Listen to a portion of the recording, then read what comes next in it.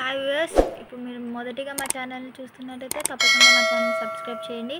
ఇప్పుడు మనం third semester business స్టాటిస్టిక్స్లో నుంచి స్పియర్మ్యాన్స్ కోషంట్ ఆఫ్ ర్యాంక్ కోరిలేషన్ని ప్రాబ్లం చేద్దాం. ఇది చాలా ఈజీగా ఉంటుంది అండ్ ఇది క్వశ్చన్ పేపర్లో కంపల్సరీగా ఈ క్వశ్చన్ మీకు కనిపిస్తుంది. మీరు కన్ఫ్యూజ్ అవ్వాల్సిన పని ఏం లేదు, చాలా ఈజీగా ఉంటుంది ఈ క్వశ్చన్. ఇప్పుడు మనం ఇచ్చిన డాటా ద్వారా మనం స్పియర్మ్యాన్స్ కోషంట్ ఆఫ్ ర్యాంక్ కోరిలేషన్ ప్రాబ్లమ్ని చూద్దాం. సో మనకు ఎక్స్ వాల్యూస్ ఇచ్చారు, వై వాల్యూస్ ఇచ్చారు. X values 58, 43, 50, 19, 26, 27, 75, 34, 28, 67 and why values 23, 24, 38, 16, 25, 14, 30, 39, 17, 29.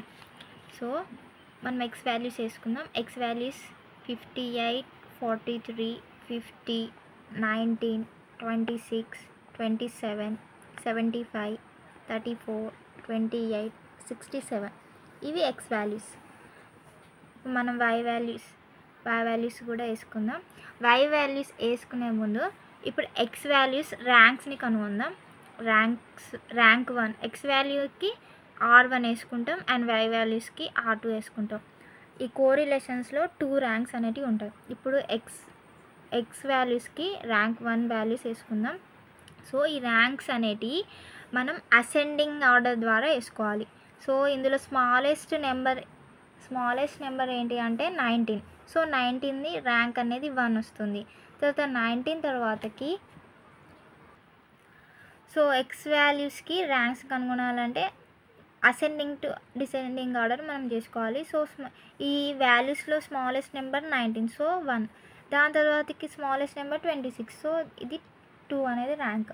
So then 27 అనేది థర్డ్ వన్, నెక్స్ట్ 28 అనేది ఫోర్త్ వన్, నెక్స్ట్ 34 అనేది fifth one, next sixth one 43, next 50 seventh one, next 58 eighth one, next last one ఏంటిదంటే last one 67 ninth, last one 75 అనేది 10th rank. So X వాల్యూస్కి ఈ rank 1 అనేది మనం ascending order ద్వారా మనం values ఇచ్చేసుకున్నాం. ఇప్పుడు వై వాల్యూస్ వేసుకుందాం. వై వాల్యూస్ మనకి ఇక్కడ డాటా ఇచ్చారు ఆల్రెడీ, వాటిని మనం ఇక్కడ రాసుకుంటే అయిపోద్ది.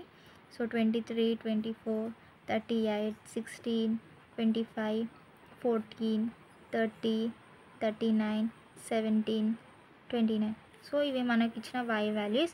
ఈ వై వాల్యూస్కి మనం R2 అనే ర్యాంక్స్ వేసుకుంటాం. 2 ర్యాంక్స్ అనేవి ఈ స్పియర్మ్యాన్స్ కోఎఫిషియంట్ ర్యాంక్ కోరిలేషన్లో ఉంటాయి. సో R2 అనేది దీంట్లో కూడా మనం సేమ్ అసెండింగ్ ఆర్డర్లో మనం ర్యాంక్స్ ఇచ్చుకోవాలి. సో ఇందులో 14 అనేది smallest one, so 1, then 16 2, then 17 3, then 23 4, 24 5, 25 6, 29 7, then 30 తర్వాతకి మనకి స్మాలెస్ట్ నెంబర్ 34, సో ఇక్కడ 9 వస్తుంది. నెక్స్ట్ లాస్ట్ వన్ 39 అనేది లార్జెస్ట్ నెంబర్, సో ఇది 10th ర్యాంక్ అనేది వస్తుంది. సో ఇప్పుడు మనం ర్యాంక్ 2 వై వాల్యూస్కి సెకండ్ ర్యాంక్స్ కూడా మనం ఇచ్చేసుకున్నాం. సో మనకి R1 మైనస్ R2 అనేది ఉంటుంది అన్నట్టు, దీన్ని Dగా తీసుకుంటాం. సో R1 మైనస్ R2 అంటే R1 minus R2. R1 rank first rank నుంచి సెకండ్ ర్యాంక్ని మనం మైనస్ చేయాలి, సబ్స్ట్రాక్షన్ చేసుకుంటూ పోవాలి. సో 8 మైనస్ 4 అనేది మనకు 4 వస్తుంది. 6 మైనస్ 5 అనేది 1 వస్తుంది.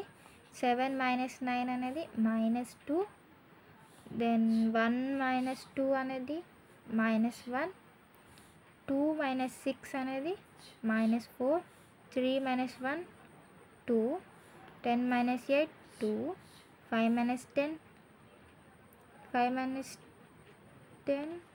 Then 5 minus 10 -5, 4 minus 3 1, 9 minus 7 2. R1 minus R2 D values అనేది మనకు వచ్చేసాయి. సో నెక్స్ట్ డి స్క్వేర్ అంటే ఈ R1 మైనస్ R2 అనేది మనం Dగా తీసుకున్నాం. సో ఈ వాల్యూస్ అన్నిటిని D స్క్వేర్గా చేసుకోవాలి. సో స్క్వేర్గా తీసుకుంటే మనకి 4 square and 4ని square 4 square is equal to 16. Next 1 square is equal to 1. ఈ విధంగా వేసుకోవాలి. 2 square 4, 1 square 1, 4 square 16, 2 square 4, 2 square 4, 5 square 25, 1 square 1, then 2 square 4. So D square values కూడా మనకు వచ్చేసాయి. సో డి స్క్వేర్ని మనం ఎక్స్ వాల్యూస్ అన్నిటిని ఫస్ట్ మనం యాడ్ చేసుకోవాలి. అన్ని వాల్యూస్ని యాడ్ చేయాలి. సో ఎక్స్ వాల్యూస్ అన్నిటిని మనకి యాడ్ చేస్తే మనకి ఎన్ ఈజ్ ఈక్వల్ టు, సో మనం ఈ ఎక్స్ వాల్యూస్ని వై వాల్యూస్ని యాడ్ చేసుకుంటే మనకు same N is equal to 10 వస్తుంది. ఇవి కూడా 10 నెంబర్స్ ఉంటాయి. 1 2 3 4 5 6 7 8 9 10, 1 2 3 4 5 6 7 8 9 10. సో వీటిని ఎన్గా మనం ట్రీట్ చేస్తాం. ఎన్ ఈజ్ ఈక్వల్ టు 10 వచ్చేసింది. నెక్స్ట్ మనం డి స్క్వేర్ని కూడా మనం అన్నిటిని యాడ్ చేయాలి. యాడ్ చేసినప్పుడు మనకు sigma D square is equal to, వీటిని అన్నిటిని మనం యాడ్ చేస్తే మనకు 76 అనే వాల్యూ వస్తుంది. సో 76 మనకు ఈ స్పియర్మాన్స్ కోఎఫిషియంట్ ఆఫ్ ర్యాంక్ కోరిలేషన్లో మనకు ఒక ఫార్ములా ఉంది. ఆ ఫార్ములాలో మనం సబ్స్టిట్యూట్ చేసినట్లయితే మనకు ఆన్సర్ వచ్చేస్తుంది. సో ర్యాంక్ కోరిలేషన్లో మనకు ఒక ఫార్ములా ఉంది. 1 - 6 sigma D square by n cube minus N.